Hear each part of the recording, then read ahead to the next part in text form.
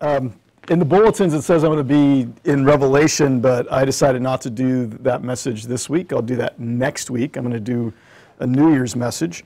And interesting, we sang some of the themes, some of the things that we're going to talk about today when we sang, "Are You Washed in the Blood?"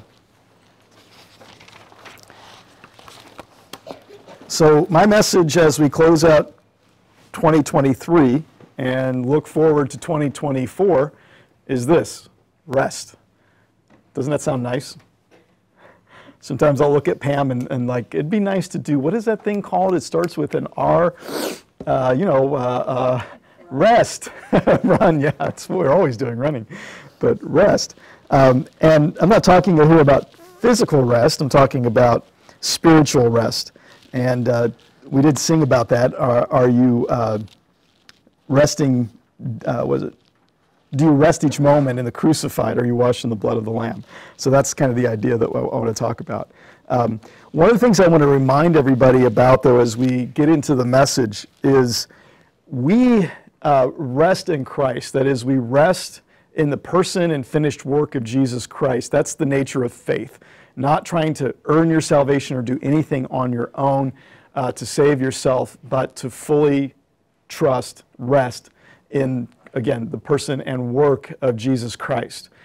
But as a result of resting in the person and work of Jesus Christ, there are things that we do. So we want to be careful, though, not to get those two things confused. So this is that idea that I've mentioned in the past.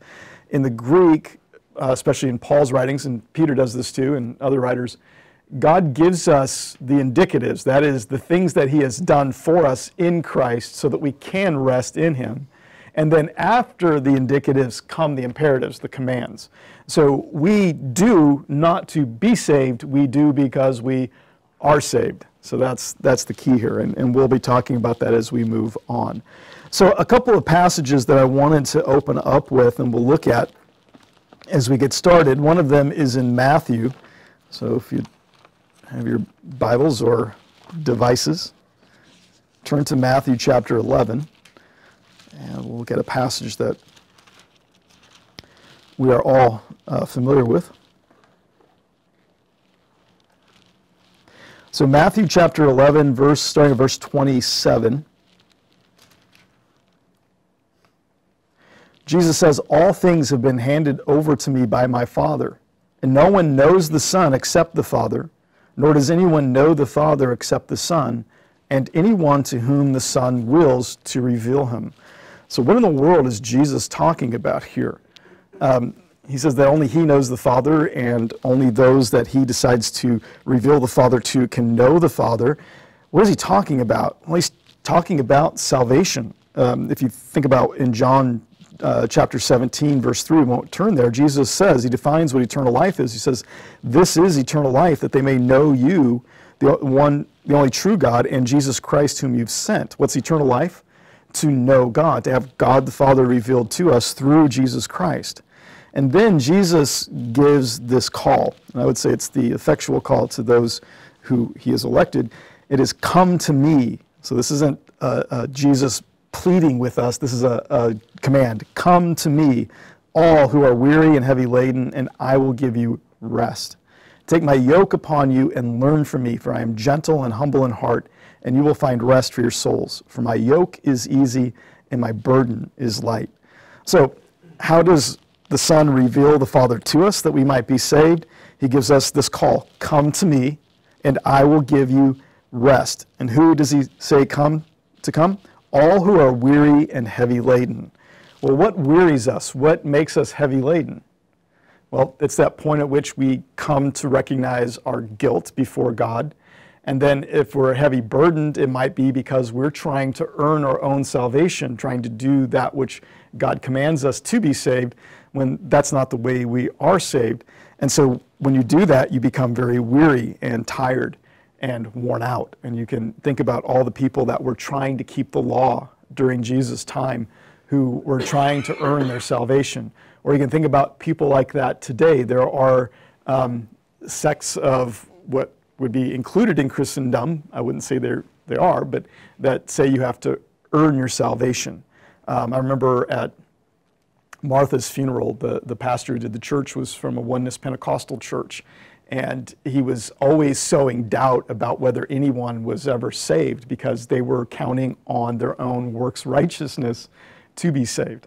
And it's like, you're wearied, you're heavy laden, but Jesus says, come to me and I will give you rest. That rest is that abiding, that trusting in the person and work of Jesus Christ, trusting his law keeping, trusting his payment on the cross for our sins to save us, not to try to save ourselves. And Jesus goes on to say, take my yoke upon you and learn from me, for I am gentle and humble in heart, for you will find rest for your souls. For my yoke is easy and my burden is light. What's his yoke and his burden? Well, resting and trusting in him, and then as a result of that, obeying him. But again, we're not obeying him to be saved, we're obeying him because we are saved if we have trusted in him by resting in what he has done for us. And that's justifying faith. So justifying faith requires rest, just simply resting in the person and work of Jesus Christ. And we have to be careful because there are a lot of teaching out there that would say that you have to totally surrender to Christ in order to be saved. Anyone out there ever totally surrender? Is every area of your life surrendered?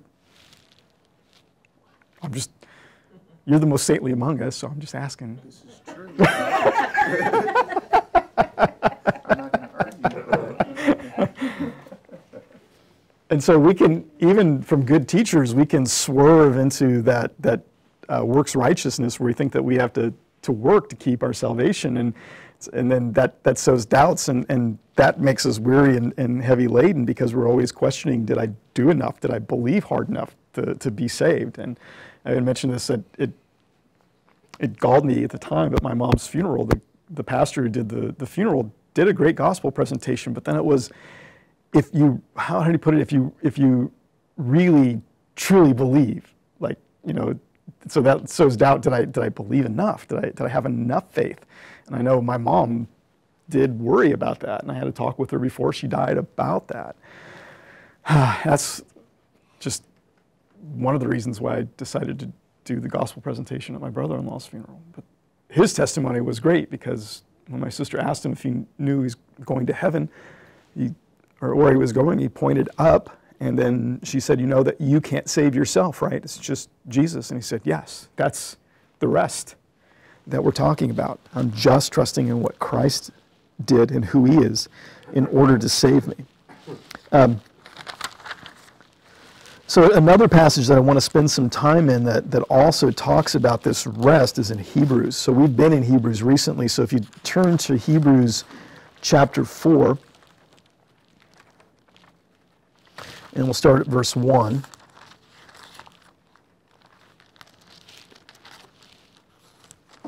If I get there.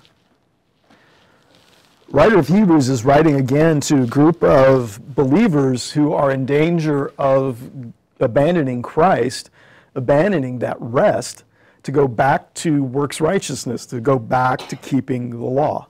And so he's got to write to them and tell them that they can't do that. And he uses as an example those who were disobedient, those in the Old Testament during the Exodus, as he puts it, that heard good news preached to them but did not mix it with faith. And so God was displeased with them and destroyed them. And so their bodies were scattered all over the desert. They died during that time because of unbelief. And the writer of Hebrews goes on to talk about the rest that God provides. So in verse 1 of chapter 4, he says, therefore let us fear, if while a promise remains of entering his rest, any one of you may seem to have come short of it. So wonderful to think about. There is a promise of entering into God's rest. So this is a part of God's promise in the gospel that if we trust in Jesus Christ, if we hear the gospel and believe it, then we have this promise that we enter his rest. Okay? And then he says, let us fear, while a promise remains of entering his rest, in case any one of you may have seem to have come short of it. And he had to warn them this severely because, again, there were already people among them that had left the gospel and gone back to the law. And so He's just warning them, make sure that you haven't done that in your heart. And then he goes on to talk about the gospel and that rest. So verse 2, for indeed we have had good news preached to us, just as they also. But the word they heard did not profit them, because it was not united by faith in those who heard. So again, we're talking about the generation in the Exodus that disobeyed God and died before they were able to get into the promised land, those that wandered in the desert for 40 years. And they had good news preached to them. What's the good news? The gospel. So they had good news preached to them, but they did not believe. So what they heard did not profit them, because it was not united by faith in those who heard.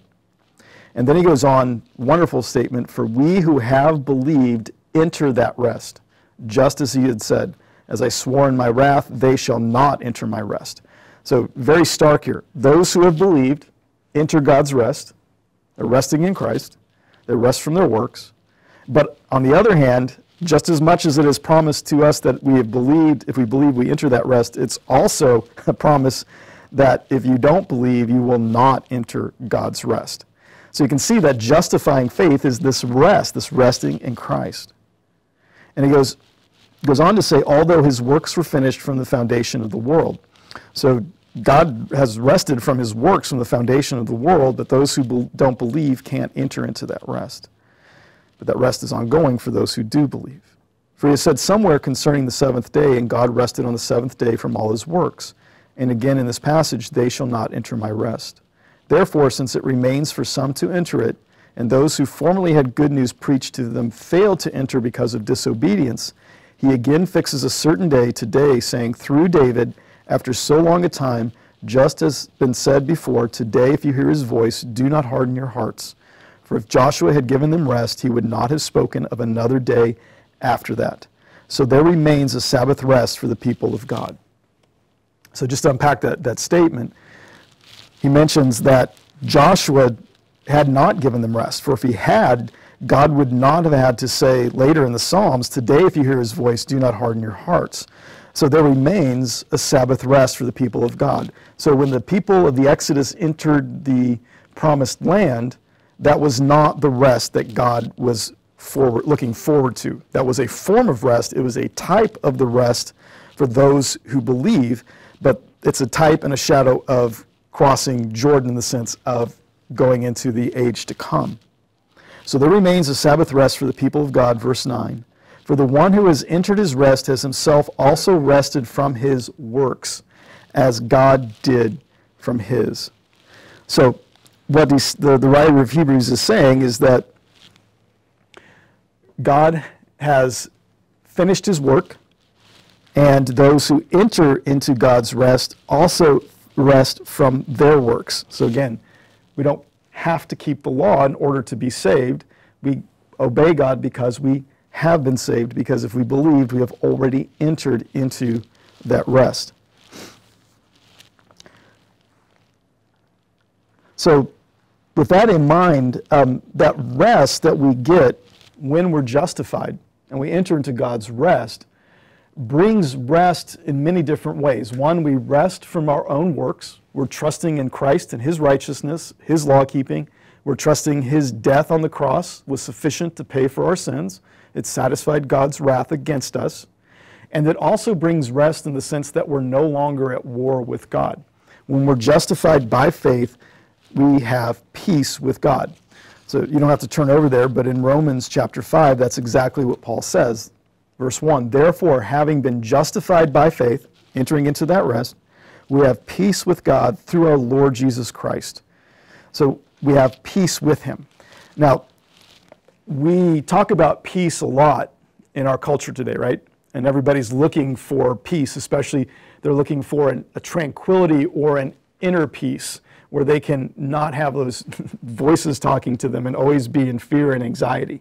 How good is the world at that? So people, they're chasing all the latest things today. How much peace is that bringing them? Not much, none at all, right? In fact, it's making their lives worse. It's taking away peace and bringing more anxiety in them. So we're not necessarily talking about that inner tranquility, although it does come when you rest in Christ, where we're talking about no longer being God's enemy. Okay?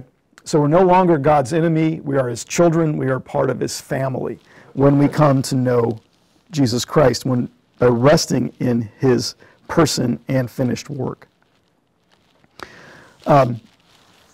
So with that in mind, though, there is a war that we do enter when we enter into the rest of Christ. So what's that war that we all have to partake of after we rest in Christ, while we're in this physical body, while we're in this present evil age? It's the war with the flesh, the world, and the devil. Okay? What I want to focus on now, though, is that battle that we have with the flesh. Okay? So to do that, turn to Colossians.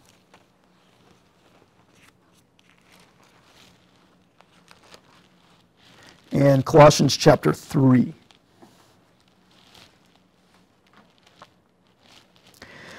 And again, I would remind you, pay attention to that contrast between the indicatives, the things that God has done for us in Christ, and the imperatives, the commands. Okay? In verse 1 of chapter 3, Paul says, "Therefore, if you have been raised up with Christ, keep seeking the things above where Christ is, seated at the right hand of God." Okay, so therefore, if you have been raised up with Christ, is he questioning that if you have entered into the rest of faith, that you may or may not have been raised with Christ? Is that what he's doing here, Paul? No, he's stating a fact. And he's just putting it in the sense, therefore, if you have been raised with Christ, then what should you do as a result of that? Okay, so recall, we talked about this when we studied Ephesians.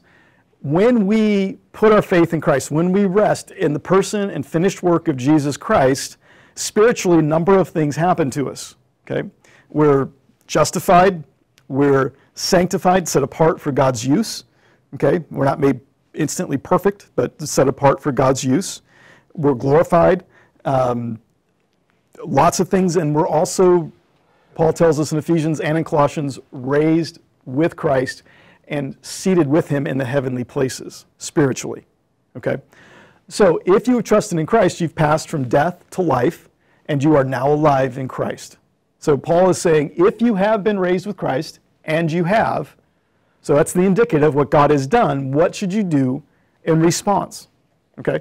Because we're heavenly creatures. We're with Christ in a spiritual sense in the heavenly places as we sit here or stand here in our physical bodies. Right? So what are we to do as a result of that? Set your mind on the things above, not on the things that are on earth. Okay? So again, what has God done for us? When he saved us, he's raised us up with Christ and seated us in the heavenly places. All right? That's our spiritual reality, but physically, where are we at? On earth, in our bodies that still struggle with sin. And we're in this present evil age. So we've got the world and the devil also fighting us. But as a result of being raised with Christ, here's what we're to do. Here's the imperative. Set your mind on the things above, not on the things that are on earth. Okay? So what's Paul saying? That we should just be really heavenly minded and always just go around with halos in our hands like this and only think about heavenly things and ignore the things of this earth? Is that what we're supposed to do? Okay, no, right? We are citizens of this kingdom. We're citizens of the kingdom of God. We have our feet in both worlds. We are to live certain ways as we're on this earth. But how do we do that? We live properly in our physical bodies by setting our minds on the things above. And what are the things above? Lots of things. The fact that we are justified, the fact that we are forgiven, the fact that we have been sanctified, the fact that we are seated with Christ in the heavenly places. We have to think about those things and the hope that is promised us that we will be transformed in the twinkling of an eye. These bodies will give way to spiritual bodies at some point. So set your minds on the things above, not on the things that are on the earth. Okay, so that's one. That's how we are to begin to fight this battle. Let me put it this way. This might be helpful too. what we're really going to see is Paul is telling us to, one, kill the flesh, okay? Or as he puts it in other places, put off the old man, like you're putting off garments. And then at the same time, another way to say that is put to death the deeds of the flesh. At the same time that we do that, we are to also do those things in concert with the work of the Holy Spirit to bring health and vitality to the new man, that spiritual man. Okay? And I love the way the older pastors and theologians put this. So this would be like the Reformers and the Puritans. They called it this. You on one hand mortify the flesh. Okay, what does it mean to mortify? Kill. Okay, that comes from the word that means death. When you die and your body goes to a funeral home, who prepares your body? A mortician. Okay, so you mortify the flesh, you kill it, and on the other hand, you vivify the new man. What does it mean to vivify? Bring life to. Same word we get vitality from. Okay, and then arbor vitae, the tree of life. Vitae means life. So those are two things that we have to constantly be doing. And we're doing that for ourselves and for those around us. We'll see that as we continue in Colossians. Okay? So, we have been raised with Christ. As a result of that, that's what God's done for us. Our job is to obey the command to set our minds on the things above and not on the things that are on the earth. Okay? And it doesn't mean that we don't give attention to our jobs and our families and those things. No, we're supposed to. It's just that we're not to be caught up in the things of the world, just surrounding ourselves with worldly pleasures and worldly things. We're to set our minds on the things above. Why? Well, here's another indicative. For you have died, and your life is hidden with Christ in God. Now this seems contradictory. We've been told we've been raised with Christ, we're alive with Him, but on the other hand, we're told we have died. What's died? Our old self, okay? Although that old self still clings on as a dead man, and we still struggle with the flesh and sin. But we have died with Christ. At the same time, we have been raised with Christ. Our life is hidden with Christ in God. So our life is hidden and with Christ. Where is Christ right now? Seated at the right hand of God the Father. So our old self is died in Christ. That's what we symbolize in baptism. You've been buried with Christ and then raised to newness of life. So we have been raised to life. Okay. So when Christ, verse 4, who is our life, is revealed, then you also will be revealed with Him in glory. Okay. So here we've got another indicative. This is what God's done, but this is, I love to use this word, eschatological. It's talking about future things, okay? So this is our hope. This is what we can trust in and bank on, that when Christ is revealed, okay? And when is Christ going to be revealed? When He comes back, okay? The second time. And when He comes back, He is going to be revealed, and then when He's revealed, guess who also is going to be revealed? What we are, who we are in Christ. So this is what God has done for us, or going to do for us, but in God's economy, it's a done deal. When Christ, who is our life, is revealed, then you also will be revealed with Him in glory. Just here's something to set your minds on the things above. Just think about that. What is that going to look like? To be revealed in glory in Christ, when you are like Him. Because we know that when we see Him, we will be like Him. What is that going to look like? Got any ideas? I have no idea. What does a sinless human being look like? Maybe a little bit. No. And that's just an aside. That's another reason it's so foolish to think that you can earn your salvation and do anything worthy even after you've been born again. I mean, how many times today have you already sinned? Just a thought, right? Or a word, or a deed. Have you ever done anything for God or for another person in the name of Christ that was done perfectly? Or was there always some sin mixed in with it? You're not going to raise your hand on that one? Nobody? I'm getting away because a lightning bolt might hit. All right. I got to quit picking on Steve.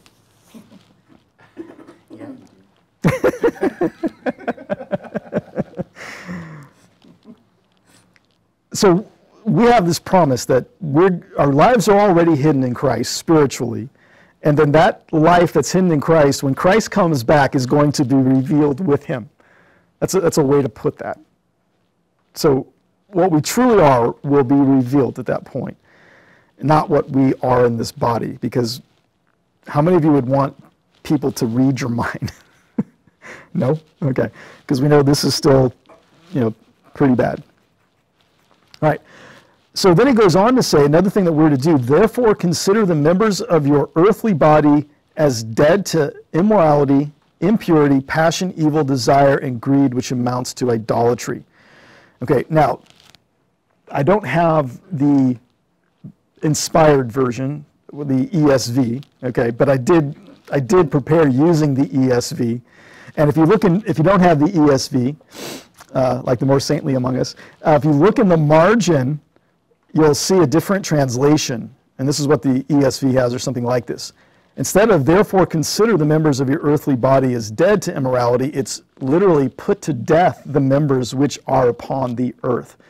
That's that mortification, okay? So working with the Holy Spirit and the power of God, we are to put to death the earthly members of our body. That is, to put to death the deeds of the flesh. So put to death immorality, impurity, passion, evil desire, and greed, which amounts to idolatry. Okay? So the word immorality is also fornication. Okay? So because we have died with Christ, our old self has been killed, and we've been raised with Christ, then the proper thing to do is to consider that we're dead to that, and fixing our minds on the things above, we are to put to death these things: immorality, purity, passion, evil desire, etc. So you can interpret that passage different ways, the way my NAS has it or the way the ESV has it. But there's another place in Scripture where Paul clearly says that we are to also consider the members of our bodies as dead to sin. So you don't have to turn there, but in Romans 6:11, Paul says, even so, consider yourselves to be dead to sin, but alive to God in Christ Jesus. So part of putting our minds, fixing our minds on the things above, is to just do this. Consider that the members of your body are dead to sin. Okay? And you're alive to God in Christ Jesus. That's what God has done for us. That's an indicative. Okay? So he's put to death the old man and he's raised up the new man, even though we're still struggling in these bodies, and we're to consider that. All right? And if you start considering that on a daily basis, maybe include that with your daily devotional time, think about how that's going to shift your thinking. You're going to say, wait a minute, I have rested in Christ. My salvation is dependent upon him, even though I'm still wicked and evil in so many ways. It's him and him alone and what he's done. And at the same time, I consider that in Christ, since I've rested in him, God has put to death the old man in me and has raised me up to newness of life in Christ. So is it fitting for me then to have those evil thoughts? Is it fitting for me to be greedy? Is it fitting for me to engage in any kind of fornication or other biblical words, porneia or pornography, things like that? And what's the answer when you put it that way? No. But it starts with that mindset. I think that's so remarkable that Paul in Romans says that. Consider yourselves. Something that we need to think about. That's considering something that God has done for us in Christ that is so wonderful. And then in verse 6, we get a 4 here. For it is because of these things that the wrath of God will come upon the sons of disobedience. And in them you also once walked when you were living in them. So that's pre-salvation, pre-justification. You were doing those things. You were a son of disobedience, but now you're not. So it's not fitting for you to continue to do those things. But now you also put them all aside. And he goes on to give us another list. Anger, wrath, malice, slander, and abusive speech from your mouth. And I just got struck to the core there because, and Pam can testify to this, I say things I shouldn't when I'm driving and people cut me off, or not cussing at them, but just saying, you idiot, or, you know, come on, Grandpa, move a little faster. And do you say that too? You're laughing. I don't say those exact words. But something similar to that. But look at what we've just done. There's some anger in that. There's some wrath in that, some malice, slander. I don't know if that's a grandpa. And I'm a grandpa. I don't drive like one. And abusive speech from your mouth. You know, that's not good. And I got to stop doing that. Okay? I did get really angry, maybe justified so, when that guy cut us off on the right side because he about killed us. But anyway. And then verse 9, something else imperative because of what God has done for us. Do not lie to one another, since you laid aside the old self with its evil practices, and have put on the new self, who is being renewed by a true knowledge according to the image of the one who created him. Okay? So you're to lay aside the old self. That's the idea, again, of laying aside the old self as a garment, or we could also say putting the old self to death, killing the deeds of the flesh, and have put on the new self, okay, who is being renewed to a true knowledge according to the image of the one who created him. So we have this promise here. What else is God doing for us? Well, this new self is being renewed. Okay? So what does that refer to?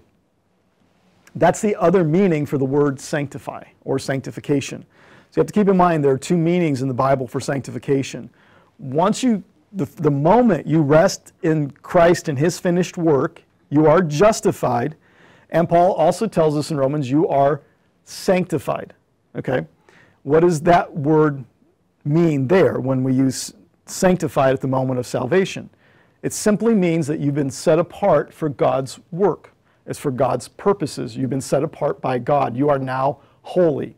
Just like in the Old Testament, the priestly garments, while in themselves didn't have any intrinsic holiness, they were set apart, they were sanctified, they were considered holy because they were there for God's purposes. But on the other hand, the Bible uses the word sanctification in this way. It's that renewing, that over time we become more and more like Christ. More and more we put to death the deeds of the flesh, and more the new man is strengthened and shines through. And I don't know if you notice this too, a lot of times it's through recognizing our sin that process actually happens. But that's the renewal. Now, notice the tense that Paul is using here, though. He's saying, and have put on the new self who is being renewed. Okay? Or if you look in the margin, I don't know, does ESV have renovated? Because in the margin I have renovated. I don't think so. No. Oh. So in my margin I have renovated out. I kind of like that word better. We all know what renovation means, right? If you ever watch, any of you get into those home improvement shows, Chip and Joanna, home Fixer Upper and all that, they're always doing renovations. So that's a good word. We're being renovated, being remodeled, renewed to a true knowledge. But I bring that up. Notice that's ongoing, because there are different sects of Christianity that say through a baptism of the Holy Spirit or some mighty working of God, you can be sanctified holy, that is, made perfect. It's in the Wesleyan tradition that they do that. And so people go around saying that I have been sanctified holy, I am perfect. I had an aunt that belonged to a church like that, and she would talk about being sanctified holy. And then my mom would question her about that and say, you don't sin anymore? Well, I make mistakes, but it's not sin. It's like, I'll give Wesley credit. I think he came up with that, and maybe not in the form that it is in today, but people ran with it. And I think he thought that he was talking about people being brought to a point where they had a pure love because of revival and awakening, because he was around during the first Great Awakening. So I think that's where that came from. But it is not something that happens. We will not be made perfect until we see Christ face to face. Okay? So we're going to still struggle with sin. And then, according to the image of the one who created him. So notice that God has created us, creatures, right? He created these physical bodies, but he's also created us in the sense that he's given us new birth.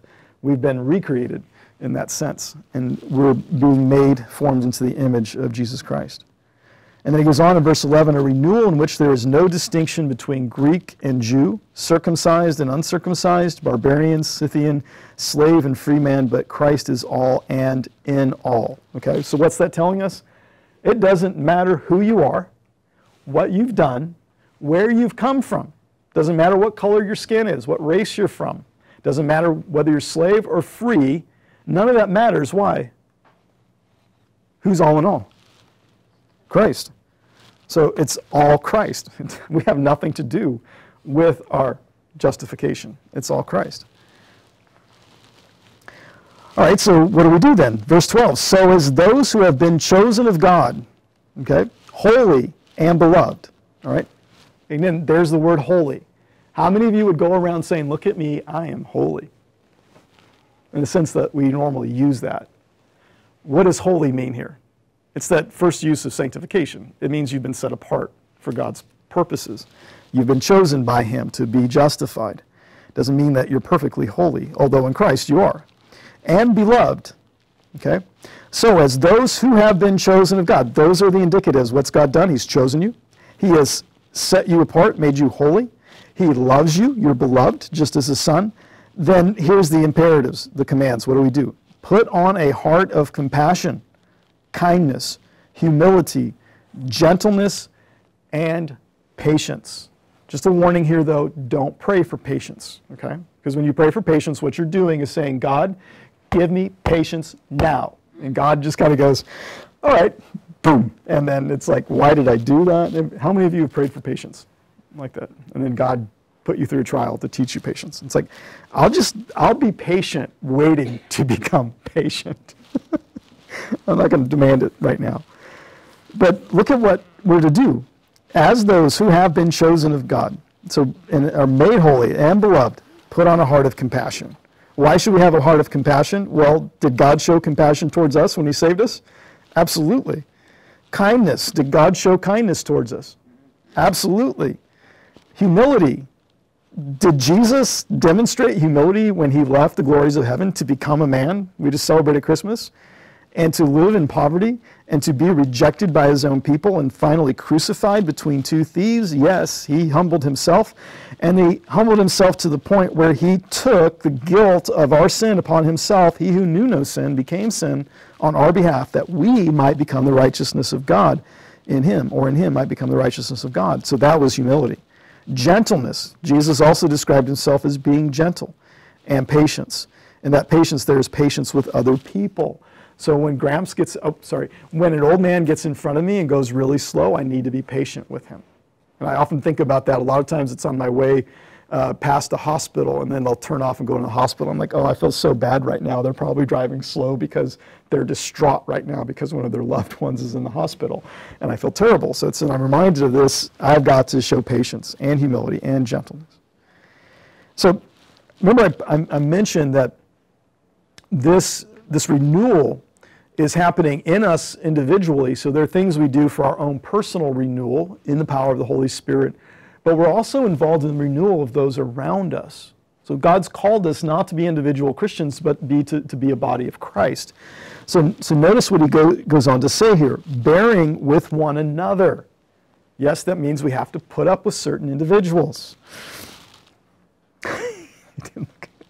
And forgiving each other. Can you forgive me for picking on you? Whoever has a complaint against anyone. So, oh my goodness, even if you have a complaint against another one, forgive them, just as the Lord forgave you, so also should you. Okay, there's another imperative with an indicative. Why should we forgive other people? Because God forgave you. Do you deserve to be forgiven? No.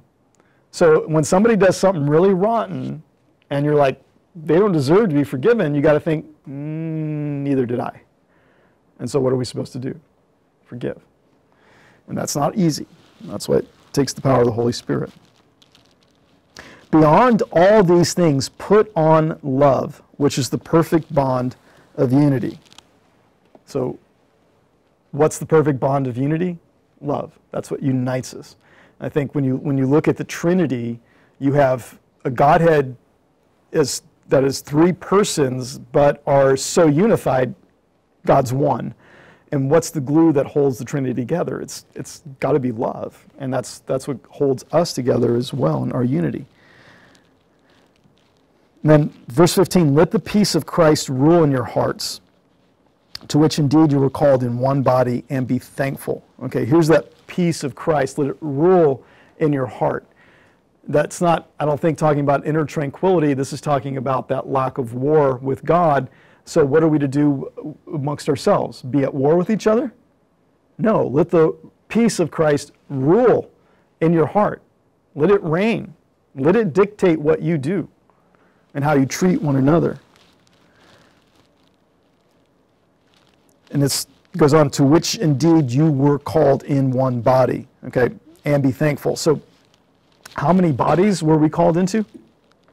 Well, we could have been called into the body called the Southern Baptists, or we could have been called into the body called the Presbyterians. Is that, how many bodies are there?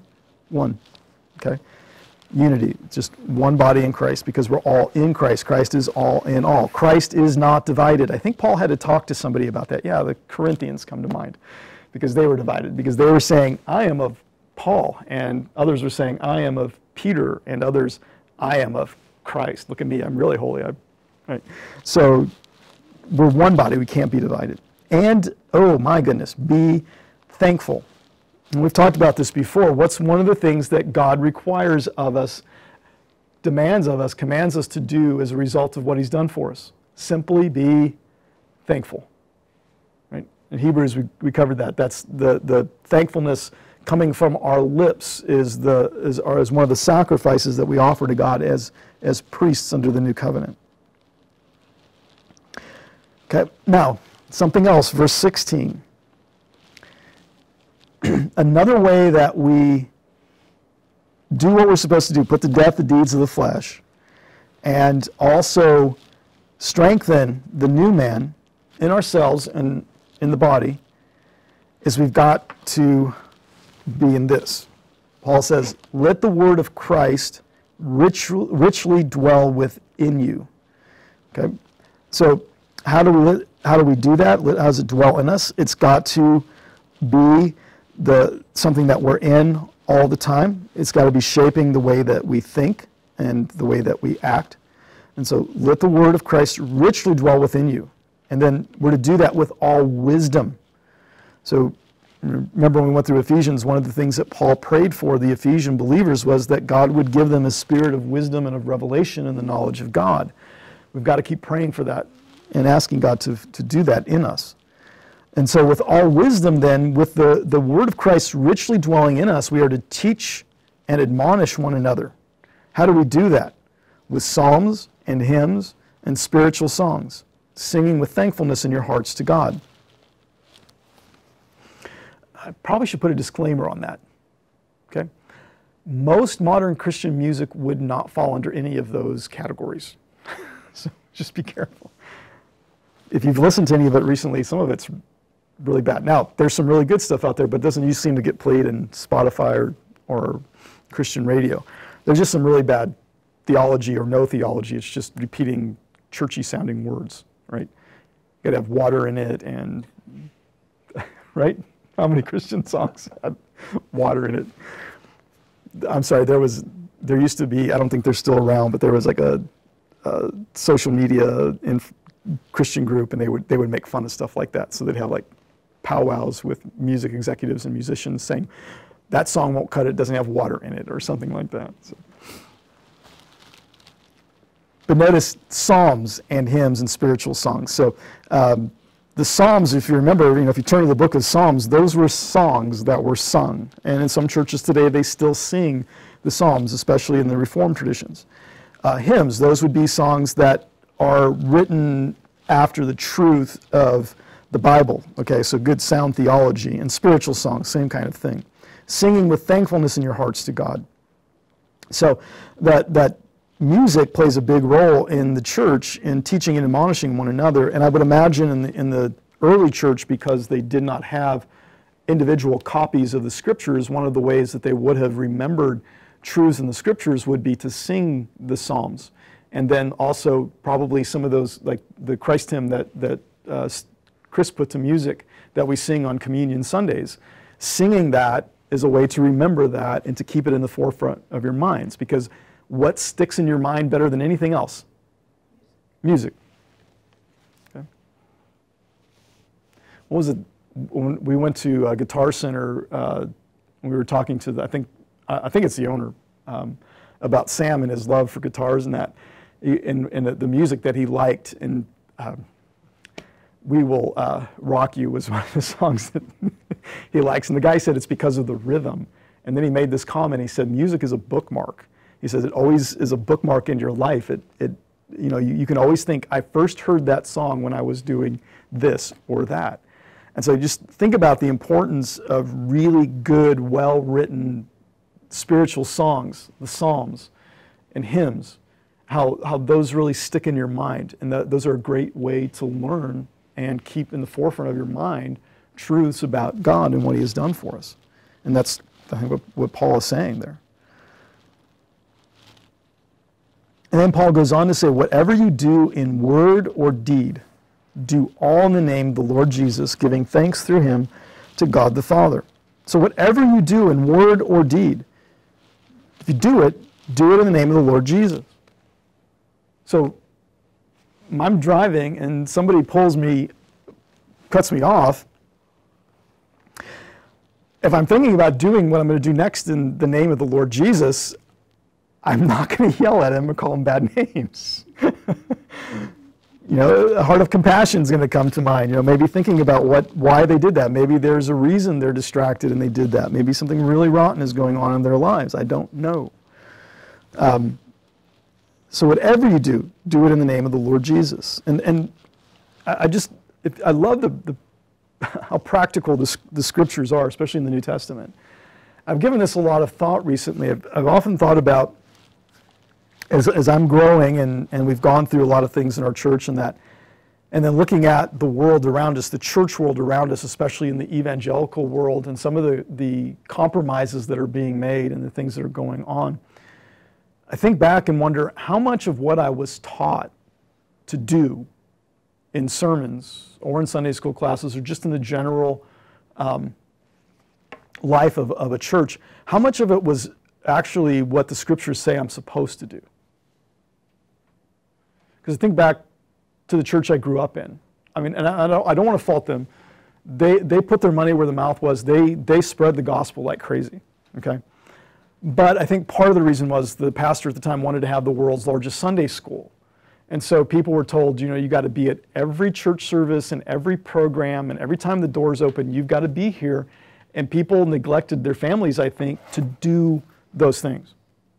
Or, I'm torn on this one. Missionaries that are away from family and can't take care of family members, is that honoring your father and mother? Is that right? I know sometimes you can't help it, and they're doing the Lord's work. They were called to that. So that's why I struggle with that one. But the practicality of how we live our lives, it's just how we live our daily lives. If you have a job, no matter what it is, do you do it as unto the Lord? Do you see that as a sacred task that the Lord has given you? A vocation, a calling, just as important as a pastor's calling or a missionary's calling. So how do you conduct yourself in that job then? Do you do your very best as unto the Lord with thankfulness? Or do you grumble and complain? If you're a caretaker, do you take care of those around you in a proper way? Do you do it as unto the Lord with thankfulness? So it's just very practical how we live our lives. And I've said this before in Ephesians, when Paul starts to talk about he goes on the first 3 chapters giving us all the indicatives, all the wonderful things God has done for us in Christ Jesus, and then he gives us the last 3 chapters of imperatives, the things that we are to do. And what do they revolve around? Husbands, love your wives. Wives, respect your husbands. Parents, don't exacerbate your children. Raise them up in the discipline and instruction of the Lord. Children, obey your parents, for this is right. And he quotes the commandment in the 10 Commandments that tells children to obey their parents. And then slaves, masters, so work relationships. It's all very practical. And so whatever you do, in word or deed, do all in the name of the Lord Jesus, giving thanks through him to God the Father. So that means, you go home and anybody going to cook a meal? You ever think about cooking it as unto the Lord? Doing your best? That's some of the things I think we should be thinking about and doing. And that also means that when you eat the meal, especially if you put a lot of care and effort into it and it's really delicious, you can eat it as unto the Lord and enjoy it. Right?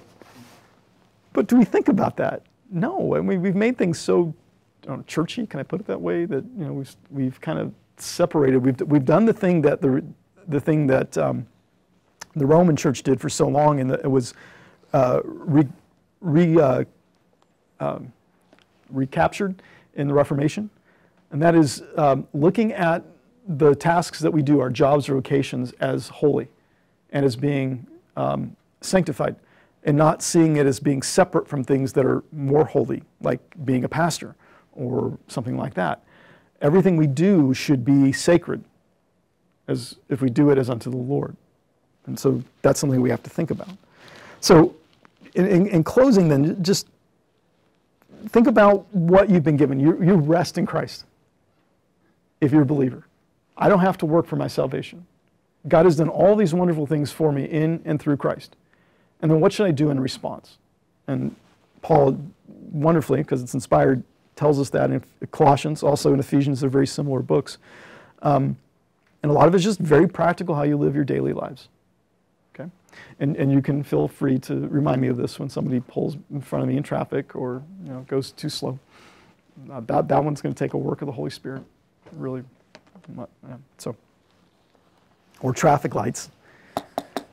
I just got to get the traffic light. The traffic light on 70th and Holdridge. I've come to call that the bane of my existence because that light is always red, but I'm always backed up. But anyway, you can all think of traffic lights like that. All right, just for application, just think about these things and really set our minds on the things above and not on the things of the earth. Let's pray. Father, thank you for your word. Thank you for the practicality of it. And thank you that it is all through your work and your power that we are justified and that we are being renovated. I pray that we would cooperate with you and seek that power, as Paul prays that we would have our eyes open to understand the greatness of your power that works towards us who believe, the power that you use, the same power that you used to raise Christ from the dead and to seat him at your right hand in the heavenly places. And it's also the same power you used to raise us from the dead and to seat us with him there. And that power still continues to work in us. So may we take advantage of that. I pray, Father, that 2024 would be a year filled with minds filled with the things above and not the things below. And we ask that you would be glorified in our lives. In Jesus' name, amen.